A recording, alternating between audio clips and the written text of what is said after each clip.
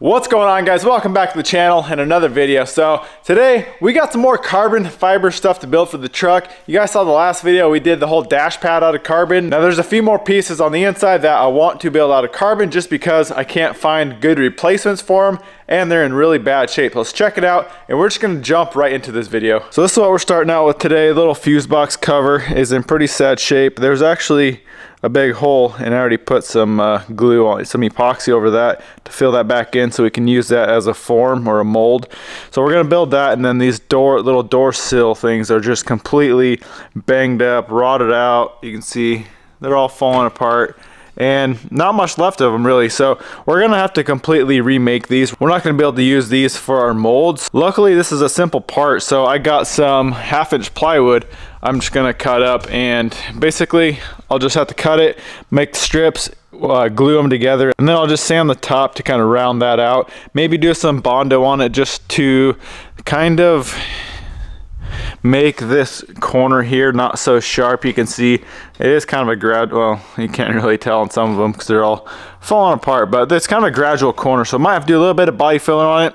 Also, this truck had vinyl in it from the factory, and there's no lip on the inside, you can see, so the carpet, it doesn't hold the carpet down at all on this side. So I'm actually going to add a lip on the inside of mine, and you can see they're pretty short. They could really extend from there and come up another probably 2 inches. So I'm going to extend them out a little bit, and like I said, put a lip on this side to kind of clamp that carpet down as well. I think that'll really help. So let's get to work. First things first, I want to start with making these molds out of the plywood. So let's get with that. And then, like I said, this one we're going to use as our mold. What we'll have to do is just sand it nice and smooth, and then we'll do our fiberglass over this, and then once that cures up, we'll use that fiberglass as our final mold for the carbon fiber.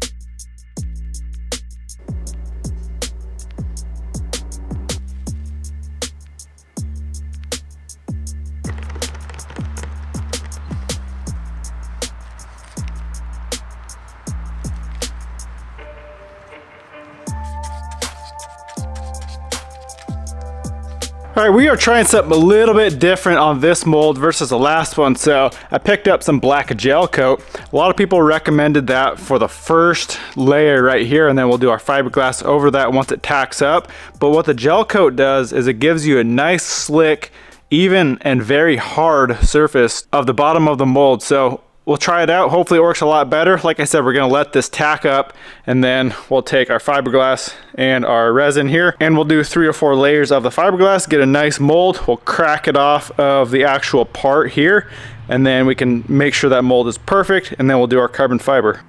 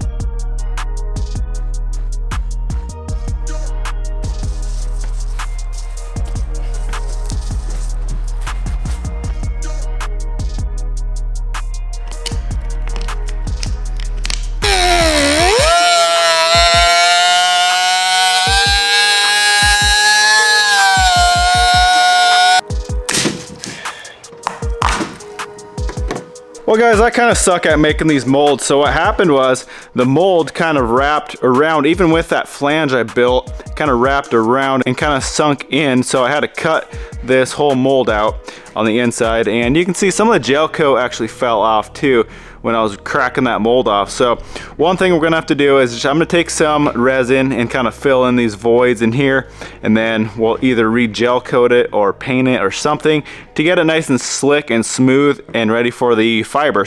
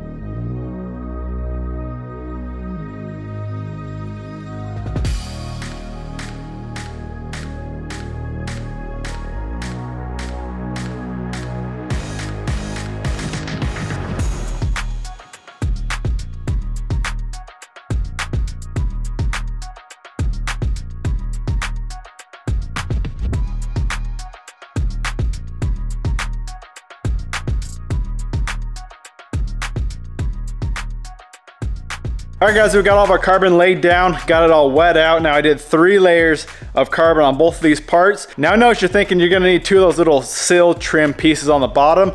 Now I didn't wanna make 2 molds, I'd rather make 1 mold and have both sides identical. So once this cures up, we'll pop it off the mold, and then we'll just have to do one more with that. So one thing I gotta say, this new West Systems epoxy works so much better. In all my research with carbon fiber, everybody was saying that the fiberglass stuff that I bought is really high quality, it works really good. But from what I've seen anyway, my experience with it so far, this West Systems works so much better. Even for like laminating, when I'm laying the mat down, the carbon stays exactly where I want it. I was having major issues with the other stuff, with the carbon not wanting to stick to the actual part. Now, I didn't even let this all the way tack up. I just kind of let it set. It kind of like thickened up. It wasn't really tacky, so I could still move the carbon around on it. But as soon as I got it pressed down into the resin, it stayed there perfectly, and it looks really, really good. So I'm very excited. We'll get out here tomorrow, pop these off the molds, and like I said, we gotta do one more of these little bottom sill trim pieces.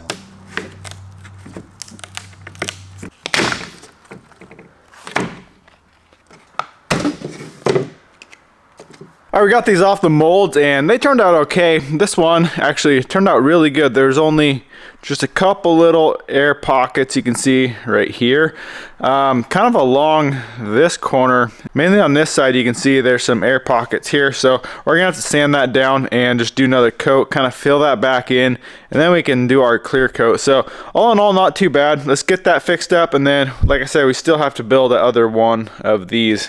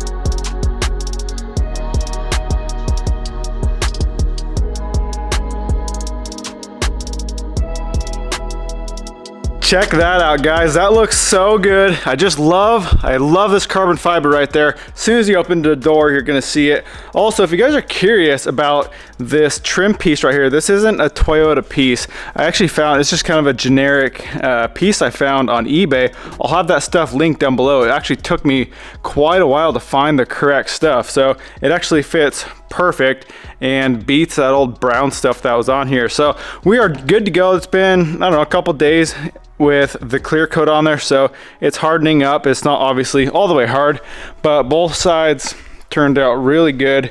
Very, very happy with that. And then also that little fuse box cover, it's a little dark up there now, but I actually made up a sticker. I still need to go to my brother's. He's got a printer for stickers, but I'm gonna do a sticker on the front of that showing the fuses. Also, while I'm there, I'm going to make a sticker for here showing, you know, hot, cold, recirc, what all these controls are for on here. So that'll be in a video whenever I can make it over there, get some stickers made up, we'll label those. But either way, I am absolutely stoked with how this carbon turned out. Well, guys, I hope you like how this stuff turned out. I think it turned out super, super good. Like I said, I love how as soon as you're gonna open the door, you're gonna see that carbon. You'll sit down, full carbon fiber dash, radio bezel. Obviously that fuse box cover you can't really see, but I needed to make it because the other one was all busted up. So we got that. Like I said, once I can get over to my brother's house, we can print out some stickers for the fuse box cover and all the HVAC controls. I want to label that just because you might as well. So we're gonna get that done. But either way, that is a wrap for this video, guys. The next video, I'm gonna go all in and we're gonna completely finish this interior. So that means we got a bunch of work to do on the doors. We got to build door panels. Actually, I did find the ignition and that little steering column cover. So that is on the way. Next video, we'll have to get that stuff ready, get that installed, get these doors figured out, get everything. I want this interior done. So definitely stay tuned for that, guys. I really hope you enjoyed this video. I want you to go smash that thumbs up button, comment, subscribe. We'll see you in the next one.